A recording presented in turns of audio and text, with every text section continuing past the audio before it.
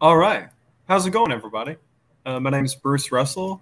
I'm the Wild Turkey brand educator, and I'm thrilled today to have with me two amazing women that are going to talk a lot about, I think, a really interesting topic. Um, Thrilled as Wild Turkey and Campari to be kind of hosting and sponsoring this event. And as somebody that kind of grew up on farms my whole life, I'm thrilled to hear about somebody that has chosen to get into that full time and do that as a profession. So without further ado, I'm going to pass it over to Chalky Tom. Hi, my name is Chalky Tom. I am Pomo and Walker River Paiute, and I am the co-founder of Doom Tiki, which is a non-appropriative cocktail pop-up that fundraises, pardon me, that's what we call it, for various communities that are dealing with the after effects of colonization. I'm also an indigenous visibility advocate within the hospitality and drinks industry. And we are here today because we're talking with Danielle Goldtooth. She's a Dinè mother, mixologist, farmer, and rancher who is fully committed to the sovereign food movement and is the owner of Dinè Food.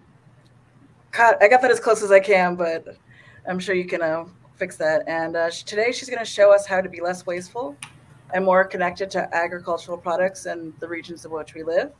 There are 4 things that we would like to ask fans of this content to do, which is to like us on Facebook, to subscribe to our channel on YouTube, to follow us on Instagram, and please comment below and ask any questions. And thank you, Portland Cocktail Week, for putting this together. I'm going to turn it over to you, Danielle. Oh. Yat shik adosh Dinè Danielle Goldtooth inishya. Nan ejit kachin inishla, Nathlana Bashishin, Sanjikin Dashache, Nathlan Dashwella. Not Ania's dant, Ayits in Nasha. At Deadlyville, Arizona, Dishazan. Chitnash, Alan Moore, will ya? Chitchina Kaylee, Ado Camille, Ado Zaraya, will ya? Shima Carol Goldtooth, will ya? Shaja Stephen Semkin, will ya? Shima Sana Cora Goldtooth, will ya? Ado Shache, Tony Goldtooth, will ya?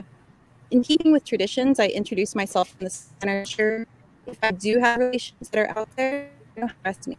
And also, because holy people are always listening, and I want them to know that I'm the one speaking. You can go ahead and take up my first slide, if I could get that going.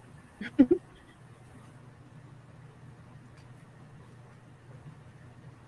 sure if I can see it. Can everyone see it? I'm not sure. Oh, yeah, there we are. Perfect. So this has been a family journey, and it's been a huge undertaking. You can see my family there, my husband, our children, Kaylee, Camille, and Soraya. Top left is us kind of taking care of some sheepies, and the bottom is actually my grandparents, who have a huge part of what we're doing. So we've gone from living and working in downtown Phoenix to slowly taking on the family farm and suddenly moving to a cattle ranch. So I used to be a glamorous craft cocktail mixologist in downtown Phoenix, and my husband was a gourmet chef. Now he's a butcher here at a family small-owned farm, and my children went from kind of a normal city life to becoming budding agriculturists. You can change to the next slide. So these are a few of the things that we're up to, just a few more pictures of the kids. My mom's in the top hand right corner with our youngest daughter, Soraya. Kaylee's there in the center holding on to Navajo tea that we had foraged together. My husband and I on our family farm, and my daughter Camille and I probably driving somewhere. Looks like we've got some hoes and rakes and such in the back there. But so we started our company, Dinè, Food Start to Finish, with a vote from our entire family.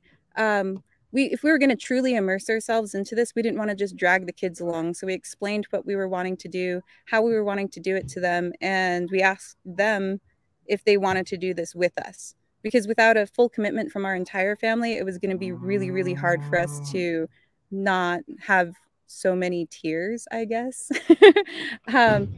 But we want to be able to cultivate our own food and not make it just as a way to make ends meet, but to make it an important part of what we want for our future.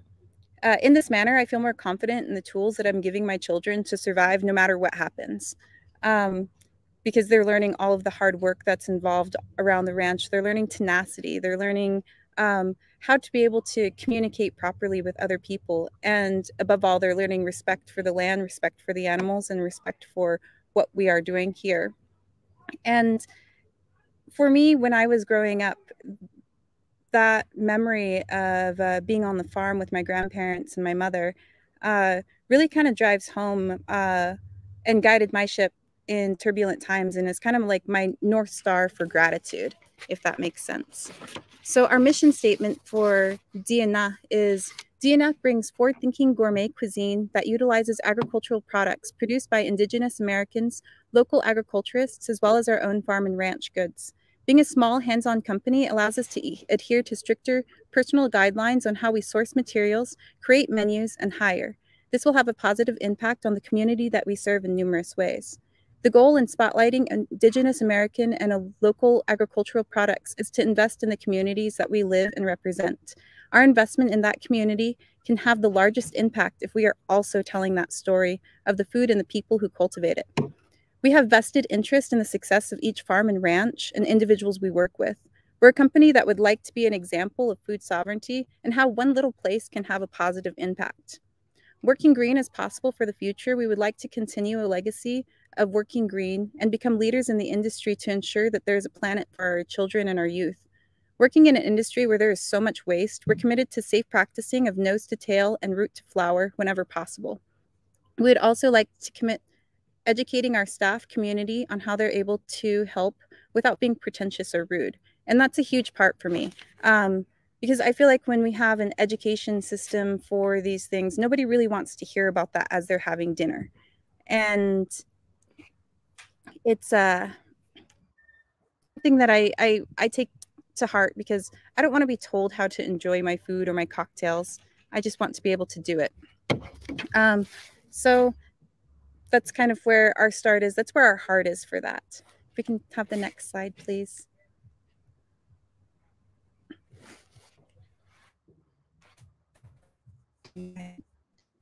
Food sovereignty to me is an idea with several moving parts. But the main pillar of my journey has been a Navajo philosophy that says, "Ahoj ego," it's up to you. So the idea is the act of self-sufficiency. And it starts with wanting a better food system for yourself. On the slide here, on the left-hand side, you'll see my great-grandmother. Her name was, oh my gosh, I almost forgot her name. That was kind of crazy. Rebecca Johnson. And it's really funny because she used to be my friend before she passed away. In the center there is my grandparents, Cora and Tony again. And on the right-hand side is the restaurant that she actually ran as the head cook. And my grandmother was a waitress there for a very long time. So I kind of have service industry in my blood. And we've just always enjoyed taking care of people in that manner and in that fashion. So after wanting a better food system for yourself and your community, it's the idea of having healthy, sustainable food available that's appropriate for the area that you live and work. It's around you. The traditional farming methods have animal and raised. It's sacred. If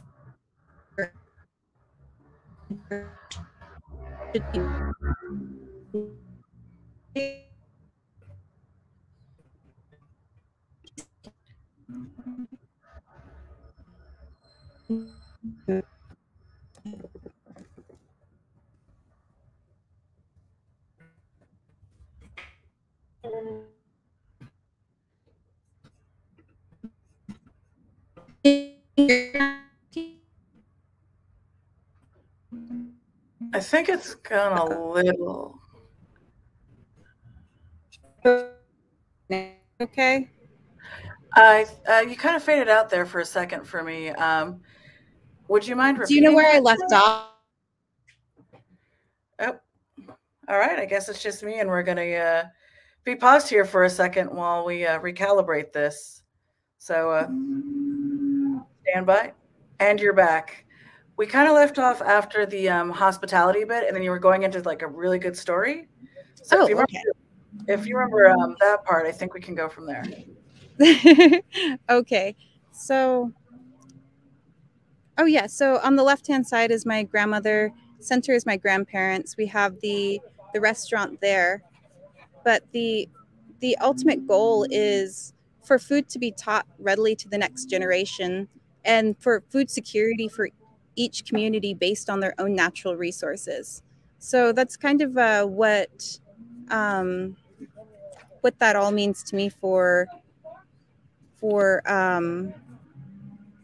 Sorry, I kind of lost my place in my head. Well, also, I think too, like even within our community, like thinking ahead to generations is just something that's just deeply ingrained in us as a people. So, it makes sense that you would apply, that it applies to kind of like everything we choose to do, especially if we're in this industry. Yeah, it's one of those things. And I think the first question that I had the hardest time figuring out was, where do I start? How do I make that reconnection? And how am I able to be a part of that food sovereignty, being a part of my community, and being able to really get involved? And so when I'm seeing a lot of people, you don't have a whole lot of jobs on the reservations. And so food sovereignty and food scarcity and food sustainability all kind of go hand in hand together a lot of the time. So if I could, let's see. So where do you start? I could probably take the next slide now. Thank you, Chalky. No problem.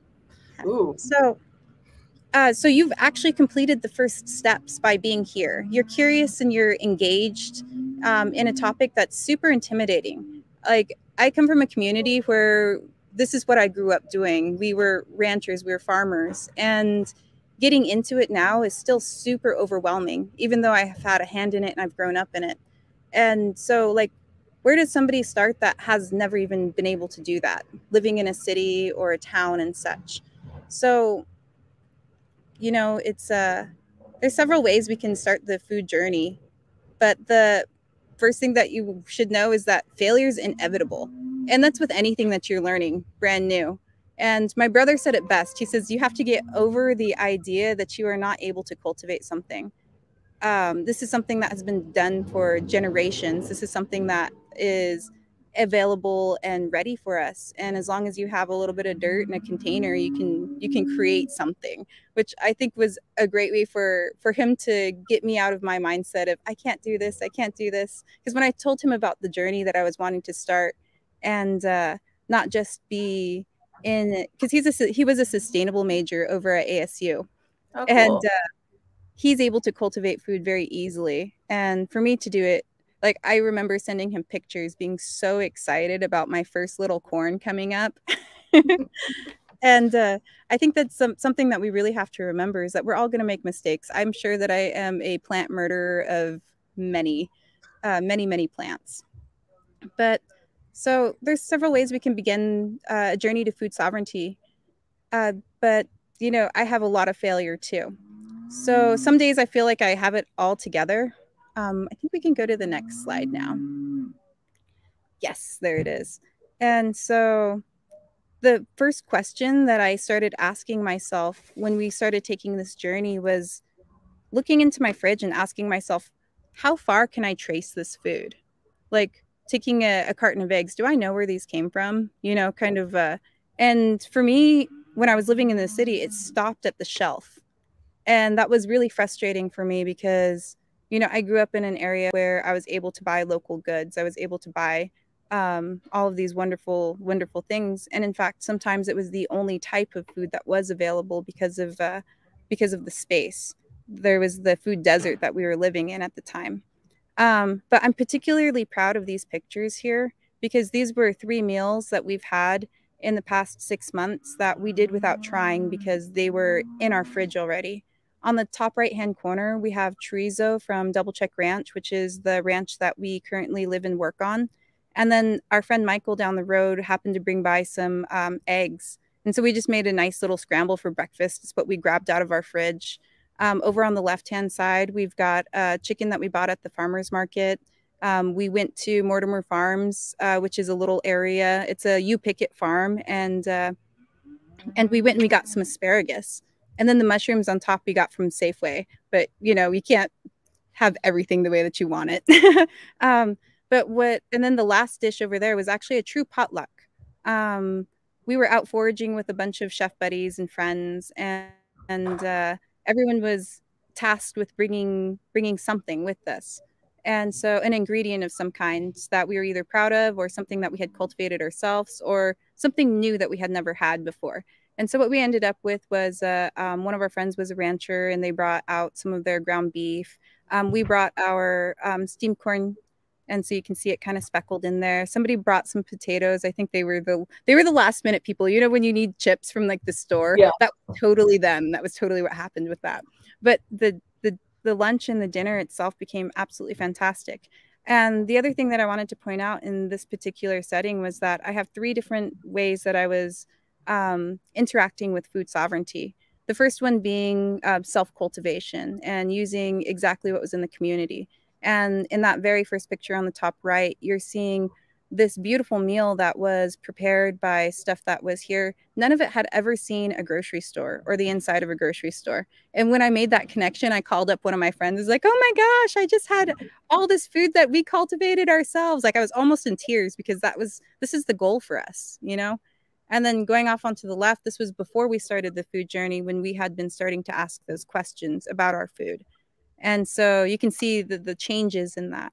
And then on the bottom right, I love that one because it has to do with friendship and community building while we were doing something that we really love to do, like when we're going out foraging. So that's kind of the first step in my journey, was to start asking the question, how much food do I know the origins of? And it wasn't really hard to find out different ways to kind of start making this more of your life, was it? No, it wasn't. And that was the most shocking part, was I wasn't really going out of my way to figure this kind of thing out. It was, just making the right connections, talking with the right people. It's kind of like how we have our, like we go, say we're going to one of our downtowns and we know our friend has all of the key places that we want to go. And so we give them a call like, hey, where should we go? I'm going to hit downtown Phoenix, if one of my friends asked, and we'll list a bunch of bars and say, hey, these are great places to go. And so once we were able to connect with a community that was already doing these types of things, it made it so much easier for us to continue this and just be a part of it. Okay. But I can tell you that we've got major failures too in that whole thing. It's really funny because like I have a box of zebras under my bed right now to hide from the kids. But having that kind of thing there, it is a failure in my mind because it's processed food. It's something that we didn't cultivate ourselves, but it's also a necessity for some of us when we just need that sugar rush. So I don't really think that it's too bad of a thing. But okay, we can go to the next slide now. So here's a few of examples of the cocktails that I've done using these ideals, shopping local, making sure that I'm able to interact with my community, and doing a little bit of foraging with it. On the left-hand side is going down the canyon, a cocktail that we use a citrus desert shrub in. And then on top of that, I actually have a candied barrel cactus that we did while foraging. And so candy that, dried that, beautiful. And then over on the right-hand side, this was my first attempt actually at utilizing a cocktail in the spirit of what I'm doing with Dinè. And this was actually for a charity event last year. And I taught a group of foster children how to can peaches. And so the peaches there were something that they had there for them. The olive oil company had donated some olive oil for this beautiful venture. And then my friends over at Three Rivers actually kind of helped out and sent over some gin. And then on the bottom portion there, we've got a little bit of the green thread, I think it's called in English, and Navajo tea as I know it, and made a nice tea out of that.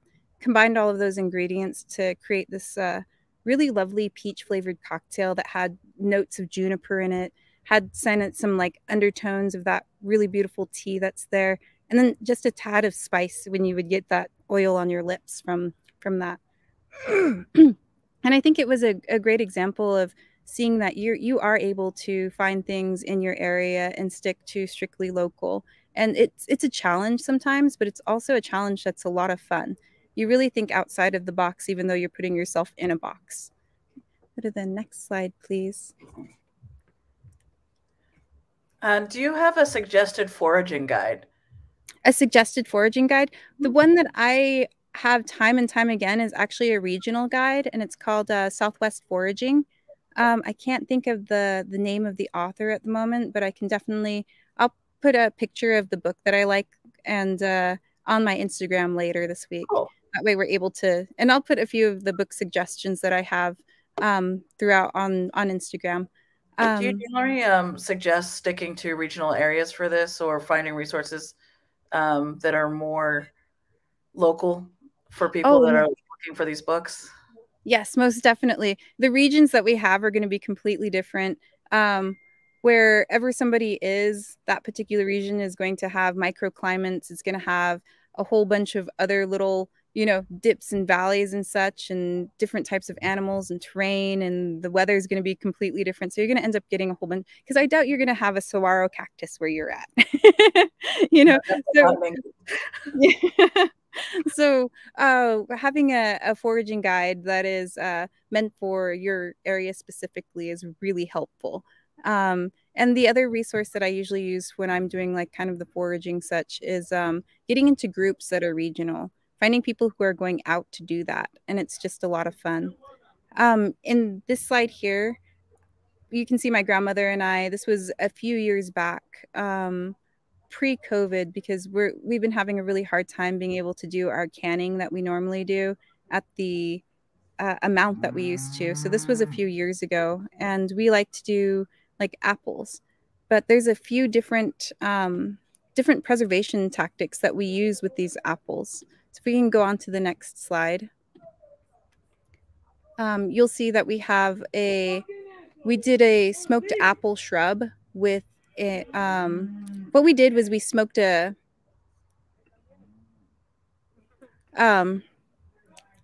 we smoked a duck, and we had a little bit of the apples underneath that, so you had all of that fat rendering down on top of those apples. And then what we did with that was we created a shrub. So we ended up with just the apples. We had this gorgeous shrub on the side, this wonderful smoked shrub, and we're able to use that in a few of the different cocktails that we use. We've used it for a vinaigrette a couple of times, and once we have the recipes down pat and we've got it written down, we can have some sort of what's the word for consistency in our products. So this is one of the things. If we go to the next slide. So another way that we're doing this is we actually do canning a whole lot. As I was mentioning, my grandmother and I love to can.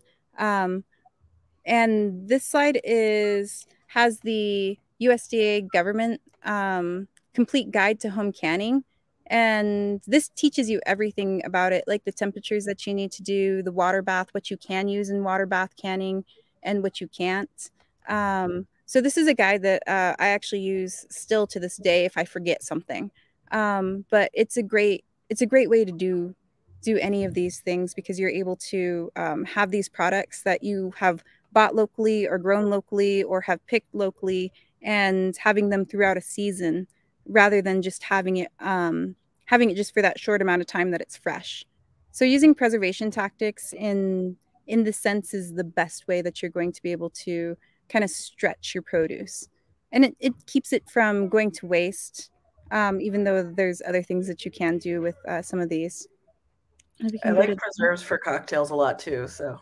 Oh, perfect. Yeah, it's one of my favorite things, because you can add so many different things, and it adds a lot of it adds something to, like, if you have your bar program and somebody really likes like your applesauce that you're adding to an apple cocktail, you could probably even sell that applesauce, adding a little bit more to your business revenue if you're planning ahead for that type of thing.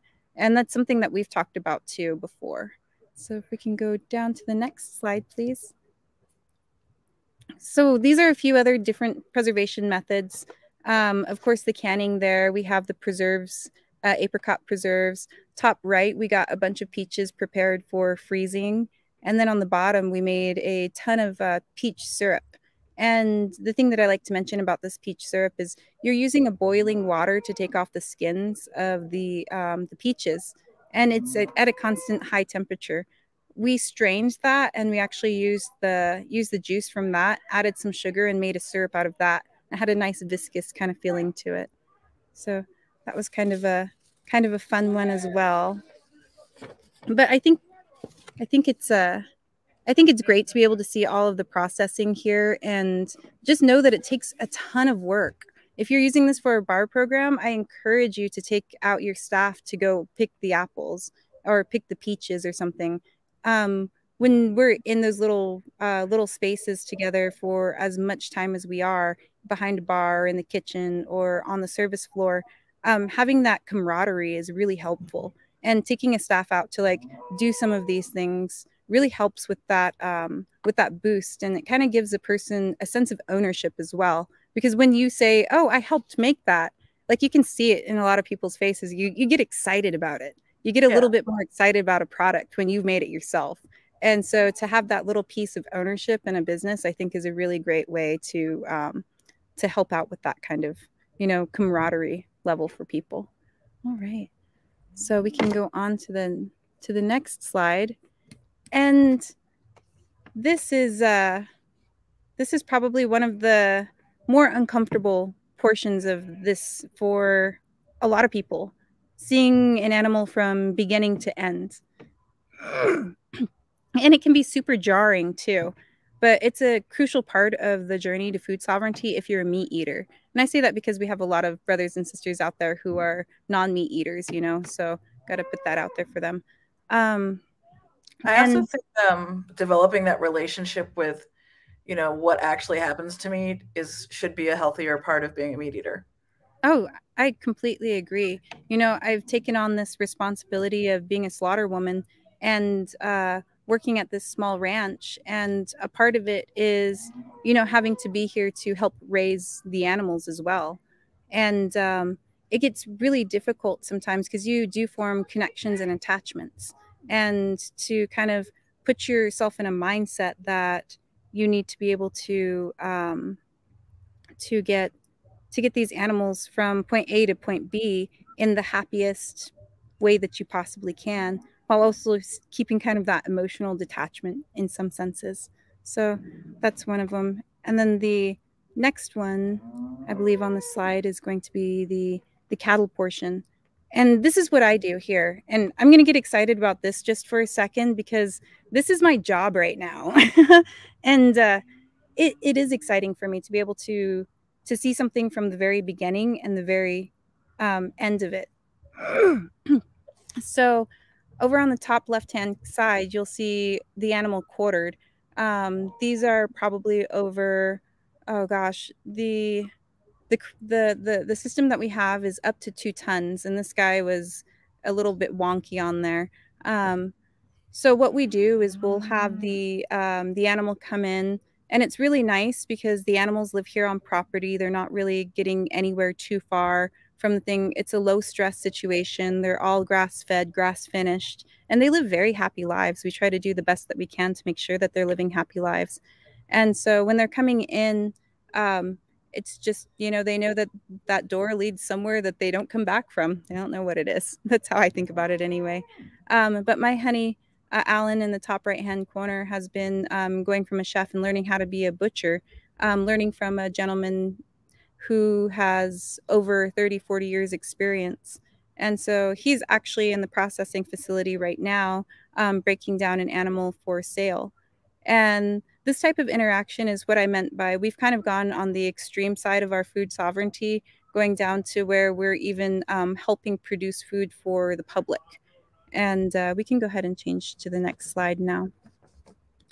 But I think it's important that we see how these animals are processed. I have appreciation for the trade that I otherwise wouldn't have. And you better believe that we use all the products that we possibly can off of each animal. These are a few of the things that we've made. Of course, a beautiful brisket that we've smoked. the bottom is bottom right hand side is one of the finished dishes for Dinè for a 60th birthday party, and that was a 7-bone that we had simmered down and made this beautiful demi-glace for it on top, and then we had a few other beautiful things. I wish my husband were here. He'd be able to tell you a little bit better about the food than I can. I do the cocktails, he does the food, but I'm very proud of the food that we produce too, because we all have a hand in it. The kids, me, him, and we're kind of a 5-person team. The baby being the tiny tyrant, I guess we could call her, Soraya. But yeah, these are beautiful too, and they look delicious. Yeah, and this is all grass finished, grass fed. And each one of these cows that had come through, like I personally slaughtered this cow. Alan personally cut down these cows. So we're able to have a better handle on each of the products that we're giving to our consumers as well, which I think is super important when you're feeding somebody. And to know that, you know, this animal was well taken care of and loved, and that we can speak on that personally, really helps out for what we're wanting to do. You can go to the next slide. Here we go. So this is another one of our passions. We really enjoy foraging as a family, and we make it a family activity.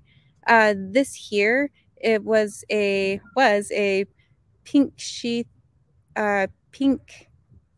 The underside was pink. Oh gosh, I can't remember the specific name for it, but it was a silky sheath mushroom, and the smell on it was just amazing. It was about the size of my fist, and it was just sitting in the center of a stump, and I was like, oh my gosh, this is gorgeous. You're coming home with us, and we're gonna have some dinner. So if we go off to the next slide. This was the same day. We were out getting wood, mesquite wood for a fire that night, and just kind of enjoying ourselves. This is wolfberries from our area. And when you're foraging in this sense, we have a few rules that we follow personally. One of them is we try to think in thirds. So 1/3 for us, and this is per plant, mind you, 1/3 for us, 1/3 for the creatures who need this natural resource in order to survive, and the third is for the plant to be able to repropagate itself. So when we're taking these things, we have to be mindful about that. And I keep a small diary, just even if it's in my phone, I'll take a picture. It'll show like the GPS location of where this plant was, and I'll write in my notes section for that picture like what the weather was like and such. And it'll have a date and timestamp on there. That way I'm able to use it as a reference to be able to go back to these places and re-enjoy some of these natural resources. So we can go to the next slide, please.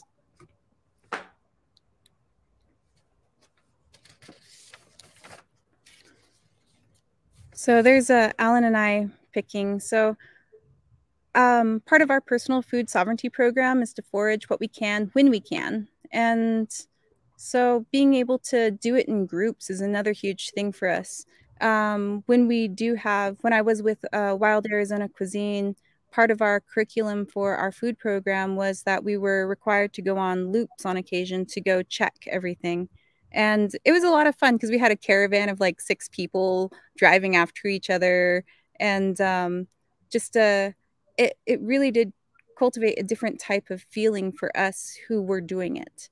And I think that getting back into nature and finding your connection with that, foraging is a great way to do it, because you're actually consuming something from Mother Earth that she's given you. Like, this is a beautiful gift. It's a beautiful natural resource. And it's also one that we have to really maintain and be mindful about when we are going into nature.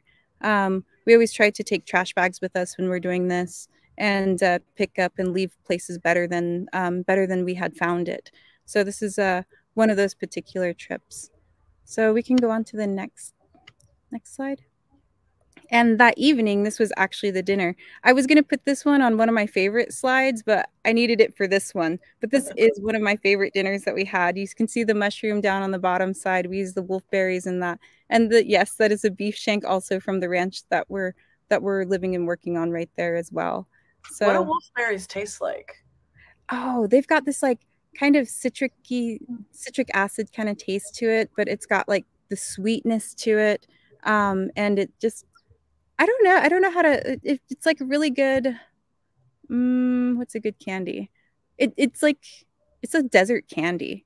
I have been wanting to try to pick those up, and it's like a little sour, tart, sweet thing.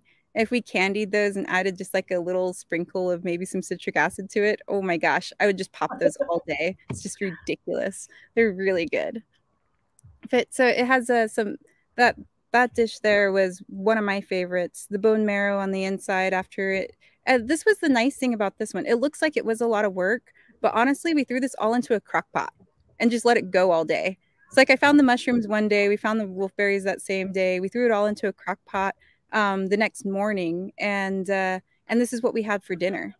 So when you're doing these things, as long as you know how long a product's going to last you, if you're foraging, you don't necessarily, you can use it straight off. Or you can figure out different different methods, like if you want to candy some of the wolfberries like I had been talking about, or if you're wanting to produce a syrup out of them or something too, that would just make the longevity of that a little bit more. I love using syrups when I'm using foraged goods because it kind of stretches a lot more than the actual product would. So you're able to extract a flavor from there, and more people are able to enjoy that flavor with like a syrup or even like a tincture and such than you would if you were giving them just the product by itself. So using those preservation methods is something that I find very handy, especially with my foraged goods. We can go to the next slide, please. So this is another thing that we've done too is when we went camping, we got a fishing license, and the girls pulled out 2 little brook trouts, and they wanted to do something special with that. So when we had first talked about what we were going to be doing, and this was after we had taken the vote as a family that this is what our life was going to look like, we really wanted our kids involved. And so I couldn't find it, and she's going to be really sad because I'm a bad mom, but my daughter Kaylee actually has a picture of her holding this up and gutting it and being super proud of herself because she was such the squeamish, girly squealer during the entire process of catching this fish. And so once we got it on the plate and it was all plated up, we have a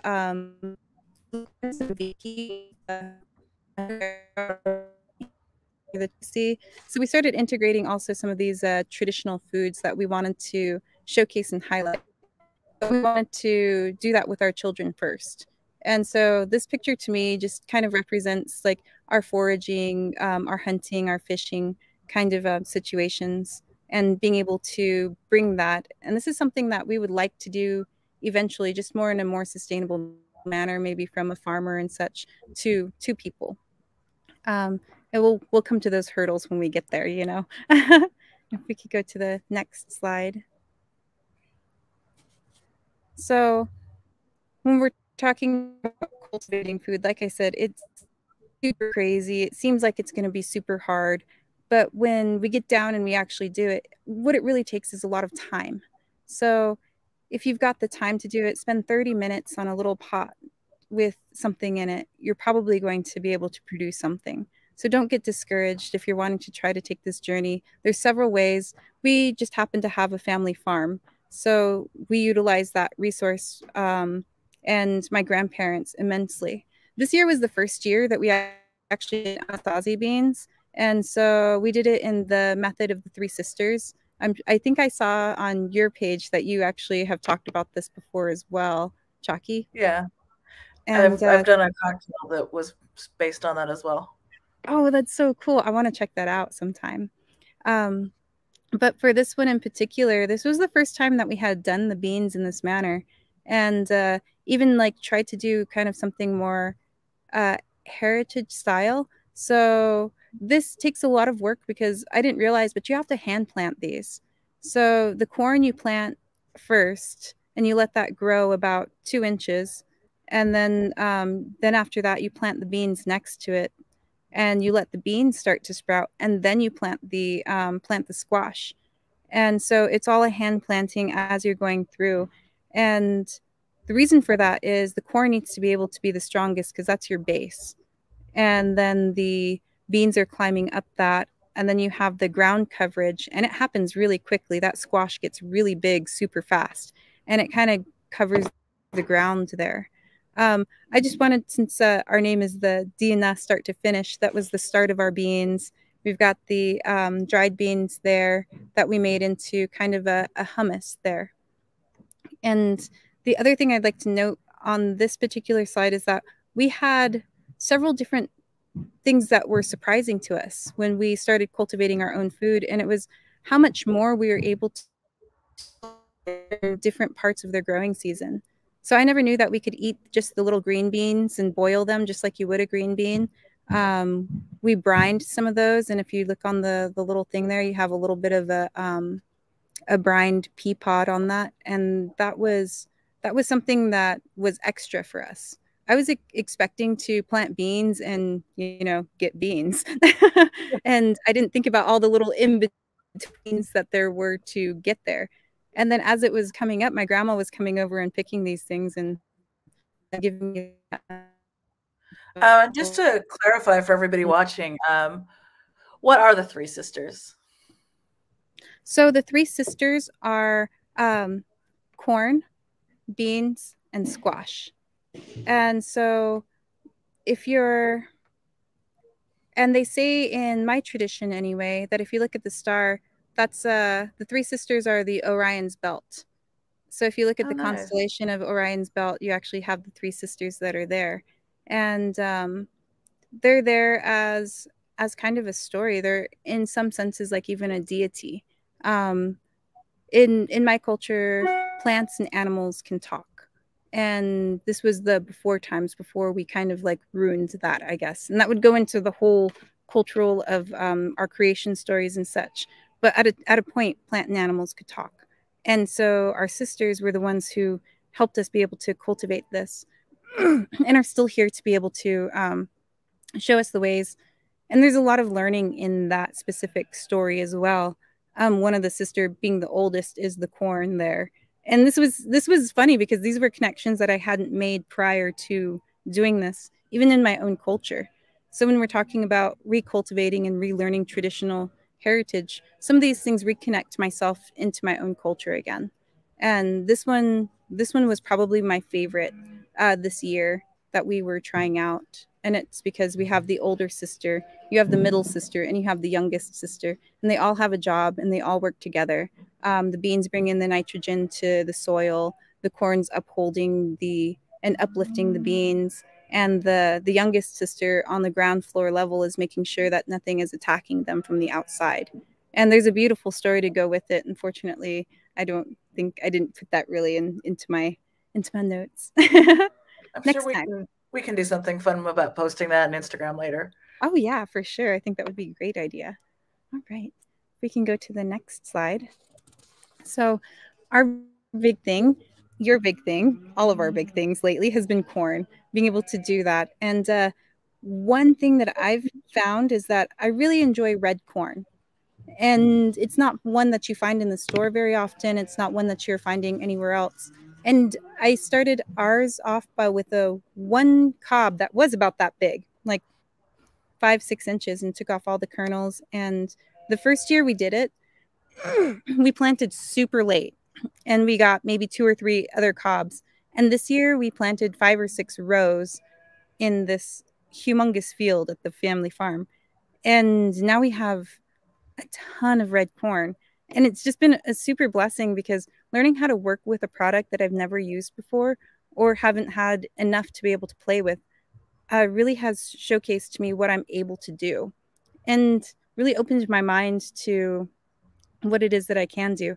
I know that you mentioned that you've used the corn silk in some of your cocktails, which I thought was really cool. What we've done One of the things I will say about that is sometimes some of our foods and things can have they can be medicine. So I always like to research, just because I know that corn silk can be a diuretic. So I like to remind people to use caution to research, even when using foraged things, to make sure that they're safe. Oh, for sure. I actually forgot to mention that. That was something that I had pinged. Thank you for reminding me. Anything that we're serving food and drink wise is something that we have definitely done our research on. Something that we have either had for generations and we're knowing how to use these products, or we're finding the right people to be able to research these products and before we're putting it out for anybody. And that's probably the biggest thing with being able to create your own food and find your own food is making sure that it's safe food.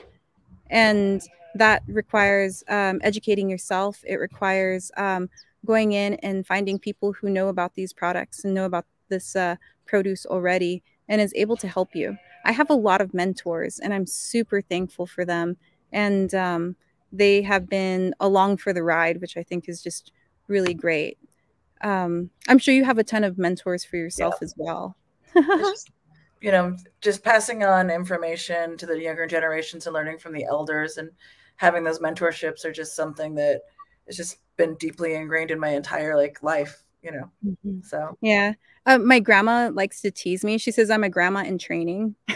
In the sense of I'm an elder in training.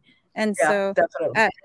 And so she takes my traditional education very seriously, which is really funny because she's a cross between a Christian and a traditionalist. So I have some really weird little knacks about that. But I think everybody's grandma kind of has that kind of vibe a little bit, though. Right, that's so true. But so it's just been a wonderful blessing having them in my lives to be able to help with all of this, because this is what they were passionate about. And for them to see me doing this, I see them so tickled about it. And I think that's the other part about that is revitalizing with your elders and talking to them about what it was like when they were going through certain things, how they were able to secure food security and such during their lifetime, I think is a great question to ask our elders, because they have a lot of knowledge that we wouldn't even think of. And so this is definitely one of them. My grandmother really pushed the tail to snout kind of thing because she went through the Depression. These things are unpleasant sometimes in history, but it really makes you rethink about how you utilize everything. Yeah, and I think that's the other part about it is we really get into, you can't talk about food sovereignty without talking about food sustainability as well. And that's a huge thing, because when we're looking at these products, we're trying to use dry farming techniques. We're trying to use no pesticides. And oh my gosh, I can tell you, we didn't get squash this year because the squash beetles just destroyed them. And I was unwilling to put any type of product on there. So I'm still doing my research, still learning how to do this. And I think that's the biggest thing is that, like I had talked about earlier, you're going to fail. We just have to try again next year. That's really what it comes down to, and just have that drive to be able to continue doing that. Let's see. Yeah, so you can, oh, here we go. So these are some of my favorite things in life. One of them is our earth oven over at my grandparents' house. My great-grandmother helped build a prototype of this, and so we were going over what she had done, and we recreated it. And at first it was really funny because we were wondering why she left the top open the way she did. And oh, did we learn why? And it's because you like to put in the corn on the top part rather than having to bend over and stuff everything inside. Yes. So a little bit of modifications, relearning how to do things, realizing that my grandma is actually in fact a genius, but so what we have here is we utilize this in several different ways, and we use it for a preservation tactic called steamed corn. In Navajo traditions, we will utilize this for stews and soups and such. And I'm not sure how long it can last. I can tell you that I found some from 10 years ago, and I decided to boil it, and it came out perfect still. So it's got a huge and a very long shelf life. But this also shows you the differences between the corn. So the young corn is there in the center. And what we did with that was we're using a kind of the same thing that we used to make applesauce with. And we made something called kneel down bread. And making it took all day. And we're using young corn for that. And the utilization, again, of different product or the same product at different points in their life is just one of those things that I've been learning how to do and relearning how to do. And so when you go on your own journey of food cultivation, these are some of the things that you're able to learn. We use the corn husk that it came in to wrap it. my cousin uses corn husks to wrap everything. It's really funny. I'll go to her house and her soap's wrapped in a corn husk. Like, but you know, so using products like that, we'll probably use them for. I've always wanted to see if I could make a bowl out of it, but it just seems like a disaster waiting to happen. We'll see. We'll see if I ever figure it out. I like them for garnishes. Oh yes, they're beautiful for garnishes. There's even a smell to them that's just really, really perfect. And if you just kind of peel them off, some of the people can make like the little roses and stuff out of them. It's really kind of fun. Like the people who do the palm leaves, you know what I'm. Yeah. That art is really cool. But on the left-hand side there, where you see all of the kind of gray and the dark stuff, that's the steamed corn. This is probably a 10 to 12-hour process. So after you've grown the corn, after you've done everything else and you've picked the corn, you have a fire that's going in that oven for like 6 to 8 hours while you're picking the corn. And so it gets super hot in there. You're putting down corn husks. I think we can go to the next slide because I think I might have a picture of some of this processes. That's the end product. That's the steamed corn from the red corn that we produced this year. And it was a tremendous undertaking. And I think this year we only came out with maybe a 5-gallon bucket of it. And we have a 10-acre field. And that mostly had to do with the time constraints and the amount that we were able to get into the oven. But the product there has a very beautiful taste, very different from anything else that anybody has ever had. And so showcasing these types of things, I think in my mind, you're able to not infringe on somebody's culture while still enjoying it with them. And so that's part of the reason why I like the cultivation of this.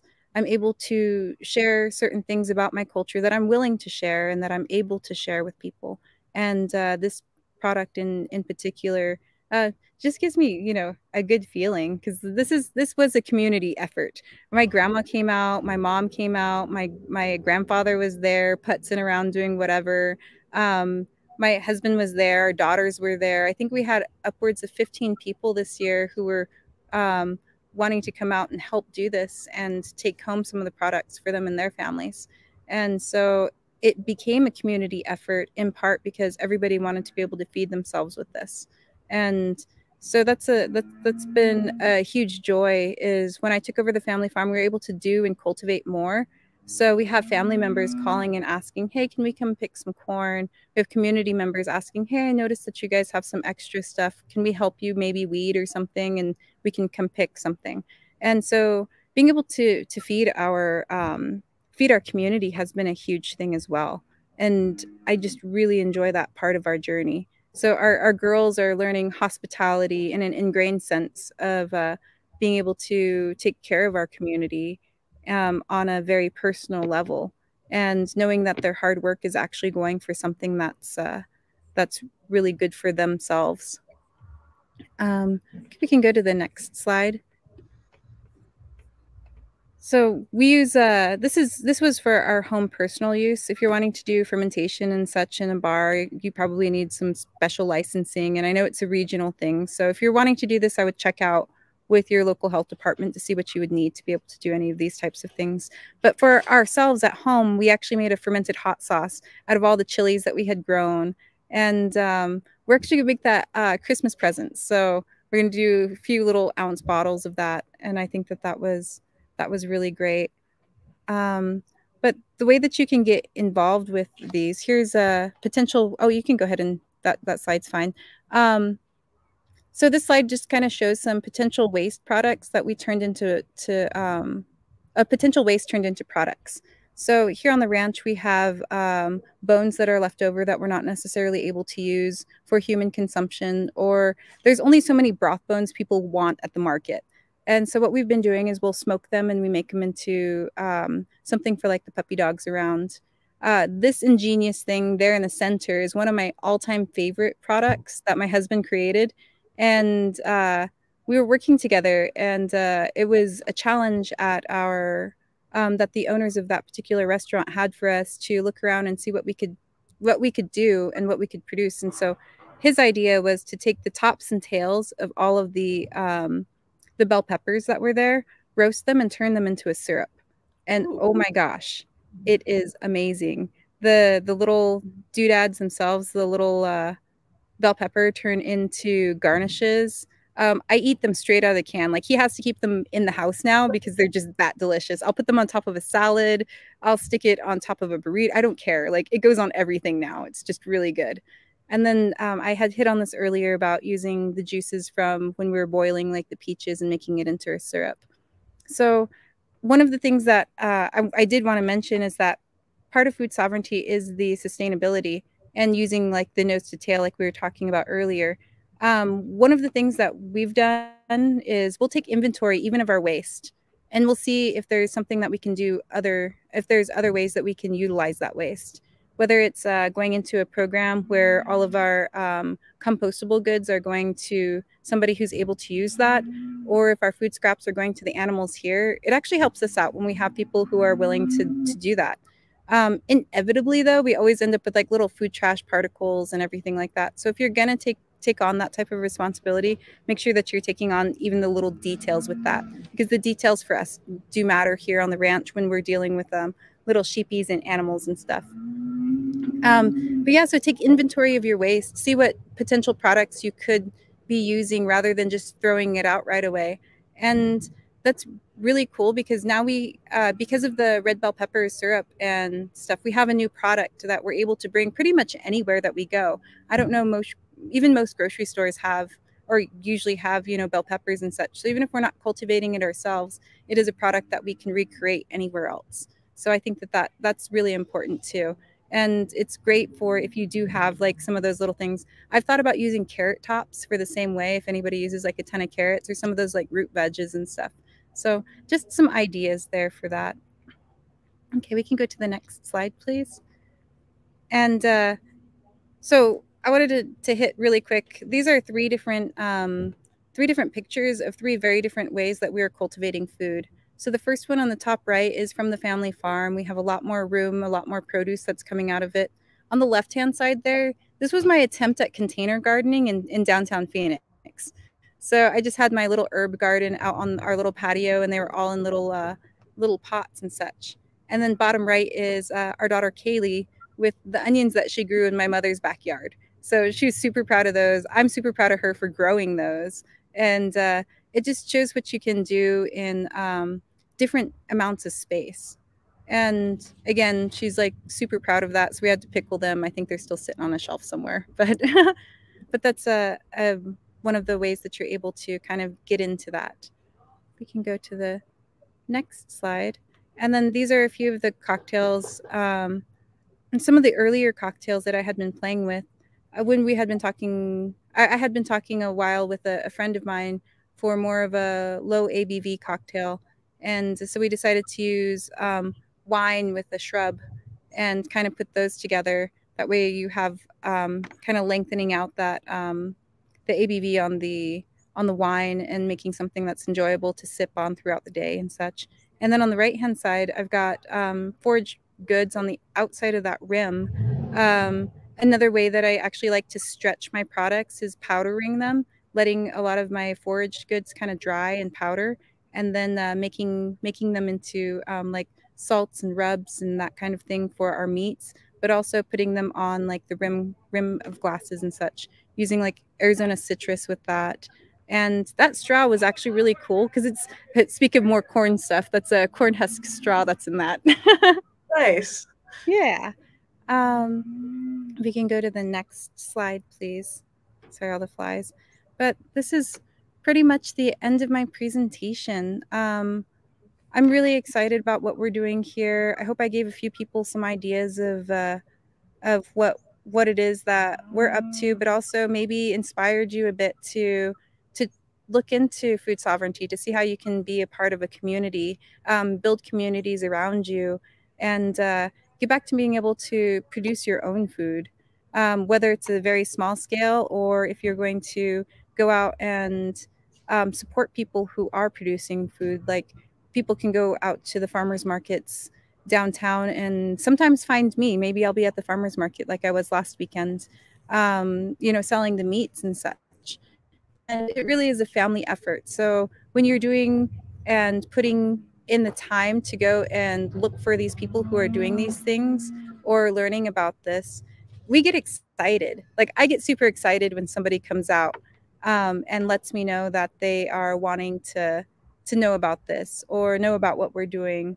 And thank you so much to Wild Turkey for sponsoring this, and to Portland Cocktail Week for engaging this conversation, because I think it's a super important one. And I'm very happy to have been able to show you a few things that we're up to. And like I said, hopefully given you some ideas.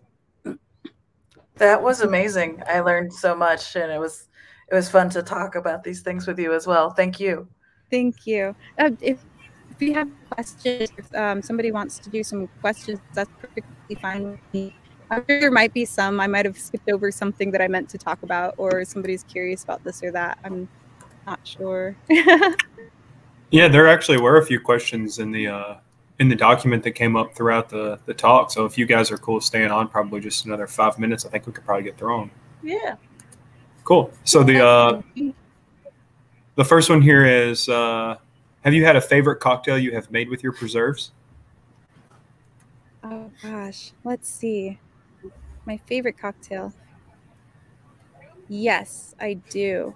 And actually, it's a favorite product that I created to make cocktails, and it's our desert citrus shrub. So I don't know if anybody's super familiar with shrubs or not, but it's a potable vinegar, so you're able to drink it. I like adding it with like some soda water a little bit, and I'm usually using, after everything's said and done, maybe about a ½ ounce to 3/4 ounce, just for flavoring and just for that tartness that vinegar can add to it. But the desert citrus shrub, a friend of mine actually gave me a bunch of citrus from here in Arizona, and I was like, what am I going to do with this? So and going in tune with our trying to continue being sustainable. My husband went and I don't know what it's called when they take out just those little slices of the thing, and he used it for like a garnish for some plate up for whatever he was doing.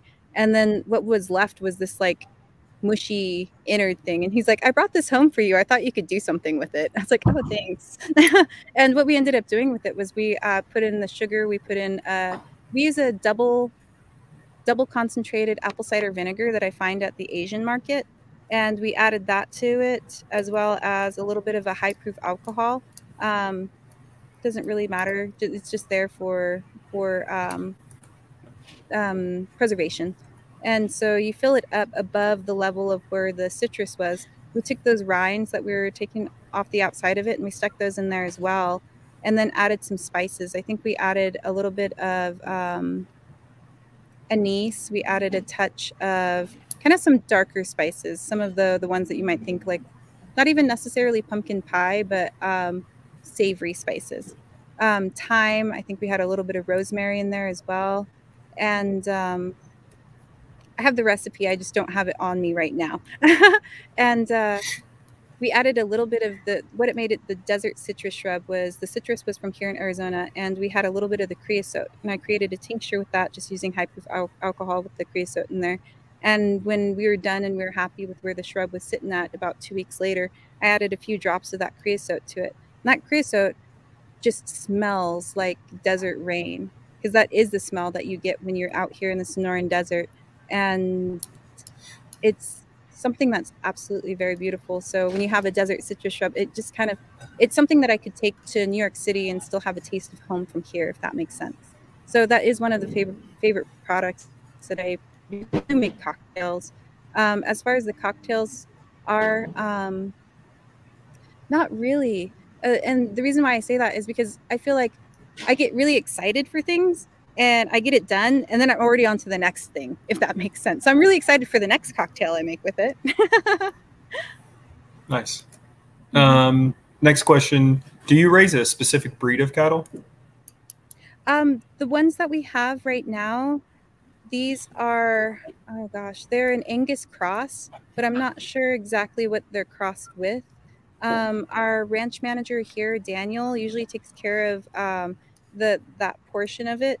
And us being a newer ranch, we're still kind of finding our footing for how we're wanting to do that program. We just brought in somebody not too long ago who's going to be doing a breeding program here, but the details as far as that goes, all I know is that I fix fences to make sure that they don't get out. I'll throw them a couple flakes of hay on occasion and walk the fences to make sure that they're safe. But as far as the handling of them when they're coming through the chute to go into the slaughterhouse, at that point in time, they're my responsibility. Outside of here, aside from making sure that they're in their fencing, they don't really require a ton of work, if that makes sense. So they're just they're kind of there. They're background noise for me for the most part. They've been great background noise for this session too. Oh, perfect. I have my sheepies over here just for fun. I'm going to show you what what I'm looking at right now. Can you see those girls over there? Yeah. They're in trouble. I'll fix that as soon as we're done here. Very cute. So you kind of already answered this next one, which was just what ingredients really inspire your cocktails. You kind of answered that with the first question. So we'll go to the next one after that. And it's, do you have any advice for bartenders who want to connect with local growers, ranchers, foragers, such as yourself, wherever they might live? And then how can they start the process of connecting with and supporting these people? Oh, so a great resource, and I know that there's probably a ton of these. I've never actually been to Portland. Look forward to eventually getting there. But farmers markets. The very first place that I went when I was starting this journey was actually going to the farmers markets. And I was very lucky in that the restaurants and bars that I had previously worked at already had sustainability things in their programs, in their bar programs, in our food programs and such. So I got to learn a lot from the people who I was working for, and the way that they were cultivating their food programs was going actually to the farmers markets and having face-to-face with people, taking cards if the person was just a salesperson or didn't really know a whole lot about the product, and finding the people who were actually behind the scenes and doing the actual work. And so that particular thing has really served me very well when I'm going into a farmer's market, seeing if the owner's there, shaking hands with the owners of the farm, of the ranch, and just generally saying, hey, I'm interested in this.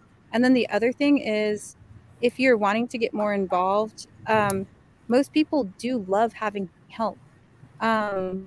One of the curriculums that we have for our bar program is if we are getting produce from, say, Mortimer Farms, which is far down the way, I would probably ask the owner, Charla, hey, Charla, could I come by? I want to help out so-and-so with this or this. That way I'm able to reconnect with the way that you're growing things.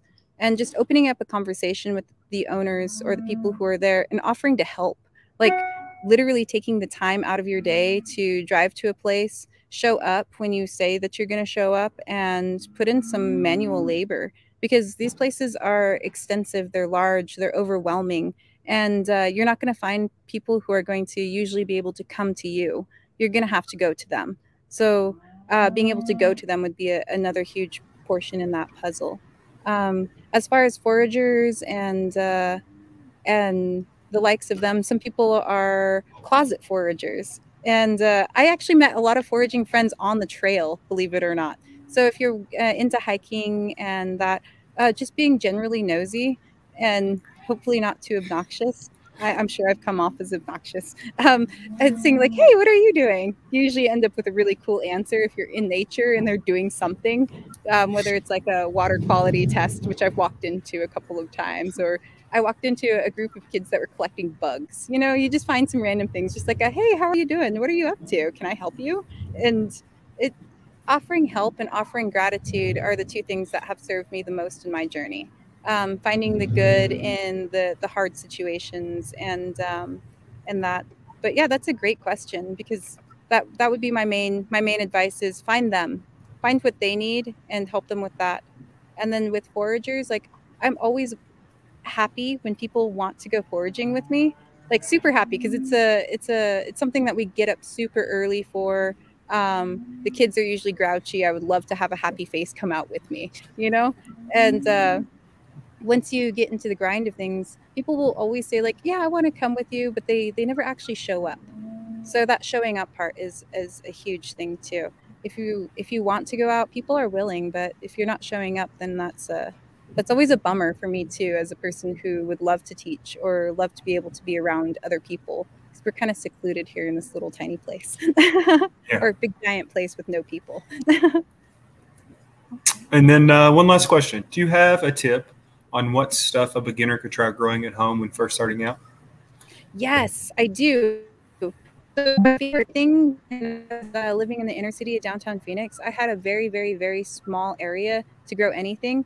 And I started growing lettuce. And the reason why I started growing lettuce was because it was a super big confidence boost. After I killed all of my corn, I killed all of my squash. The heat decided that it was just going to wreak havoc on everything in my world. And I found something that was going to, if you look at the packets of seeds, even if you're getting seeds from like a grocery store or your Ace Hardware or wherever you're getting seeds from, it'll tell you the germination times on the back, like what the zones are for what where they can grow really well. And I suggest picking something that's only going to take a few weeks opposed to a few months for your first few growing. That way you have that way you're like, I'm not, just this person who has a brown thumb, and that was the advice my brother had given me, was to start with something that's going to be a shorter time period to grow. That way you're able to see that growth and complete a growth cycle and build that confidence for yourself, knowing that, yes, you can actually, in fact, grow something, even in a small little pot, even in a small little area. The other thing that I really enjoy having is rosemary grows crazy. And I love rosemary, but I like having it in pots, because if you don't, it just kind of goes kind of wild. Mint is very easily grown, so your herbs are going to usually be able to stick around and repropagate itself a whole lot of the time. I've even taken mint from the farmer's market and stuck it in like glasses of water, and they'll give roots sometimes. So if you want to steal a sprig of mint from the bar and see if it grows for you, that would be kind of fun. You can call them... have you ever seen this little sign? Mojitos in training? I want one so bad. So that's my advice. Herbs, lettuce to start, and then go from there. Very cool. Well, that's the last question we had. So let's do some end of video shout outs here. Guys, thank you all so much for tuning in. Thank you all if you all are going to watch this on VOD later. It's an amazing class. If you enjoyed this, please hit the like or love button whenever you're watching this on.